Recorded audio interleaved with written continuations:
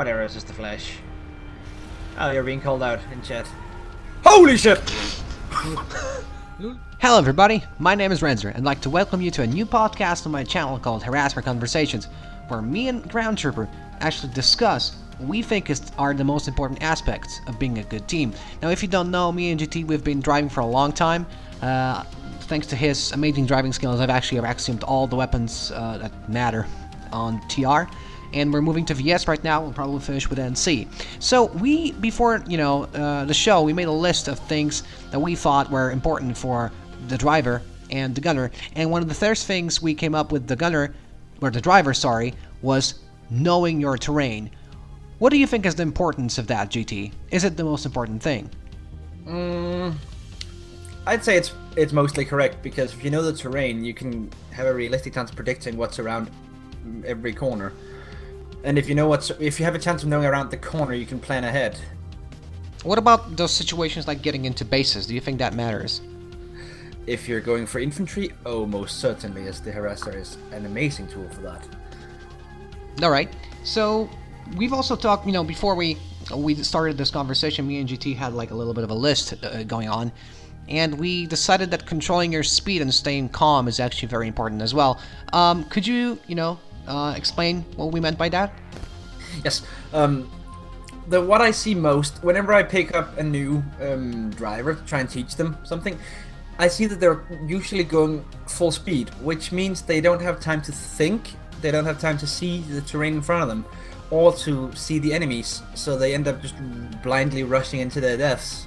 Whereas a more slow and methodical approach could have led to much better results. Yeah, I guess we should cover the topic of tunnel vision right now, because when people think about tunnel vision, they usually just imagine like infantry guys going for the kill. But this actually applies a lot to harassers as well, right?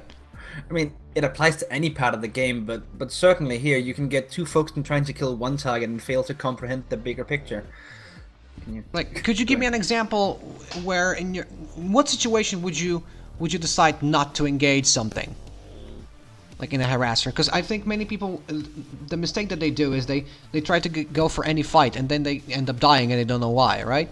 Okay, so say you're a harasser, you're slightly behind the enemy lines, there's a column of armor, they haven't seen you.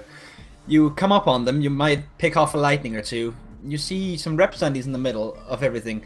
You should probably decide not to engage anything near the rep sundy, as that'll make your kill significantly harder. Whereas if you can just stay on the fringes, keep your eyes open, look for the weak exposed target. That's what the harasser's made for. For harassing, Speaking of killing stuff, I think many people see the harasser as, a platform with two individuals, but really they're a team, right? A gunner and a driver should always work together. But like from my experience, from my hundreds, if not 1,000 hours in the harasser with you, I've noticed that actually the gunner is not really the gunner. He's just the M1 clicker, meaning that the driver tells the gunner when to shoot, which is actually communication is very important, right? I mean, to an extent, the better your gunner becomes and the more the gunner becomes used to you as a driver, the less you have to tell them what to do, and the more you as a driver can rely on them to tell you what to do, because they might see stuff you haven't. What I mean is, I've noticed that many beginner gunners, what they do is they go very trigger happy, right? When they see a target, they just shoot it, which is a big mistake, right? Most certainly, especially say you're using something like a Vulcan, and they begin firing from way further out than the weapon will actually do the job. Whereas a more measured approach will allow you to close in and knock out targets in seconds.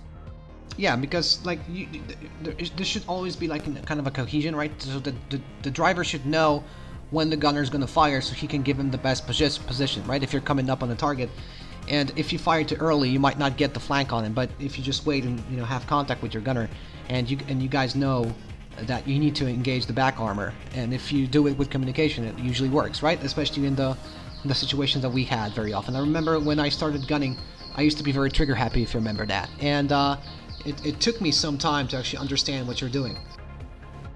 Yeah, it's when you're coming from the infantry game in particular, or even the tanks, I mean, any target is a valid target. If you can shoot it, you can pretty much kill it. Not so in a Harasser, where you're You are the small fish in a pool of big sharks, pretty much, and you It's have like a to rely glass on cannon, speed. right? Like Harasser for me has always been a glass cannon, meaning something Yeah, has. but that's not entirely correct because a glass cannon implies it can do way more damage. Oh, No, I mean, even in the best of circumstances, a harasser will never do as much damage as even the lightning. But, and this is the important part, the harasser is so much faster, and it allows you to apply that damage where it really matters. Okay, fair enough. So I think we kind of talked about the basics of it being a driver. So if we, so knowing your terrain is the one thing, controlling the speed and staying calm, so going slower, right? Communicating with the gunner, being creative and not having, tunnel vision. But like I added this one thing, and I think you agree that a good driver has to have gunner experience. Could you elaborate on that? Yes. When you're gunning, you will notice that in a harasser in particular, your aim will, depending on terrain, your aim will bounce all over the place. And if you've never gunned a harasser, you as a driver might not appreciate how difficult it can be to shoot the weapon while going across that terrain. Whereas if you have that gunner experience, you might be able to compensate by trying to pick a better line through the terrain that'll give your gunner a smoother ride. Yeah, so at least you know what the other guy is going through. And if, looking at the other side of the spectrum of being a gunner, because that's what I know mostly, right? Like, it's also important to have driver experience, because if you have driver experience, you know what to expect. I mean, you know what the other guy expects from you, when what the driver wants you to do. So you should try both sides of the story. But speaking of that, like, communicating with the driver is also very important, because if you're not sure whether you should fire or not, well, just ask, right? Asking doesn't hurt. And even if it, fucks up a situation or two, at least in the future, you'll know what to expect and what the driver expects from you. Okay, so I said, like, from my experience, I was thinking that when it comes to, aiming, being consistent in the way that you should practice tracking is the most important thing. And from my experience, even if you're playing a weapon like a halberd, which has high alpha damage, right? You still have to be able to keep on target for long periods of time. Would you agree with that tracking is the most important factor, or do you have some different experience? Well, I learned to drive harasser with the Vulcan, and in that, tracking is everything. So for most weapons, yes, halberd is on the extreme end of not requiring it as much, but for pretty much everything else, tracking is super important. So a little bit of a tip from me, because people, when they think that, oh, I need to be good at tracking, they just lower their sensitivity a lot, and that's true, but you need to get your sensitivity to a point where the mouse doesn't feel flickery, but then again, you're able to, turn around with the half of your mouse pad or something like that, because very often when we're playing, like when me and Gentil are playing Vulcan, and he gets behind like a, let's say, a Mag Rider, and the Mag Rider starts going left and right, you very often you have to turn your gun 180 degrees or something, and if you have too small of a sensitivity, that's going to be a pain. All right, so we were talking about discipline as well with a gunner, right? But I guess we called it out that you have to know when to fire and what to expect. But I think the one aspect that we can actually talk about that wasn't actually covered while talking about driving is knowing when to repair, right? And knowing when to stay on the gun. Could you elaborate on that? Sure. So oftentimes, I find myself with various gunners. We dash in, we go for a target, we kill that target, we take fire, we have to break off. At that point, the gunner staying on the gun, while they may do some damage, they may even get a kill, leaves us exposed. Because even though backseat repairs only happen at 30% of regular speed, it is enough to get you over so many of the thresholds for being killed.